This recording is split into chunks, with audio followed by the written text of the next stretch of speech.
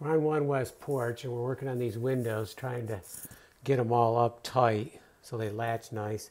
This one had a 1/4-inch block of wood so that it would latch.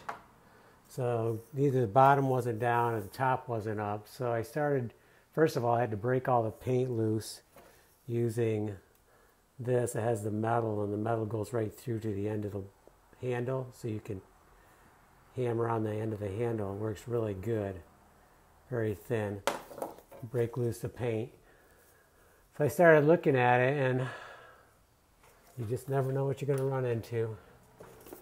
Someone had put a strip of wood up here. The same thickness as what they had to buffer it so it would latch. So I have no idea why you would do that. So obviously I need to remove this strip of wood here. Then the window will go all the way up.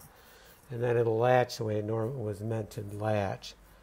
So that should solve that. Over here was just a little off in this corner.